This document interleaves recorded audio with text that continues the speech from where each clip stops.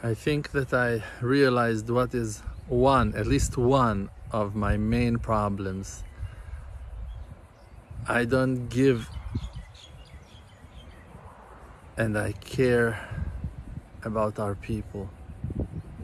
I don't want people to be hurt. And I'm hurt when I see that people are hurting.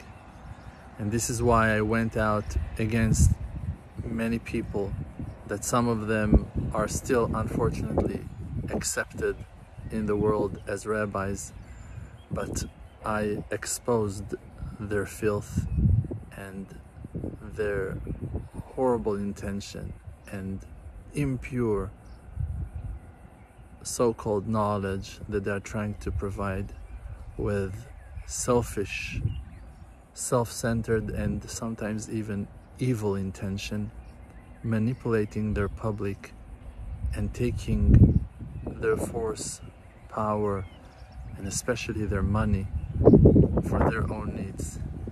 So join me in our battle to reveal and uncover those scammers and filthy villains, and be strong. God forbid not all the rabbis are corrupted. There are many righteous souls and people who are out there in the world, and we should support them and help them to express the goodness that they are enjoying, that they received from HaShem.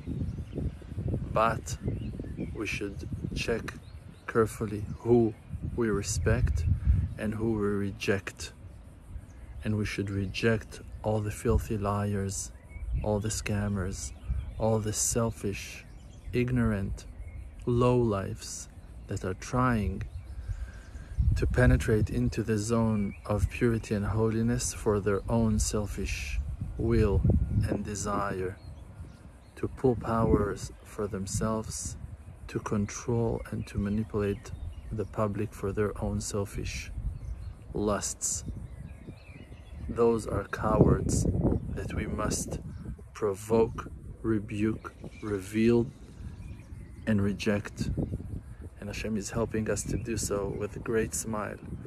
And I'm here in the Holy Land, calling you all to come and visit and to enjoy the light of infinity, and to allow your souls to grow and to learn in this place and source of holiness.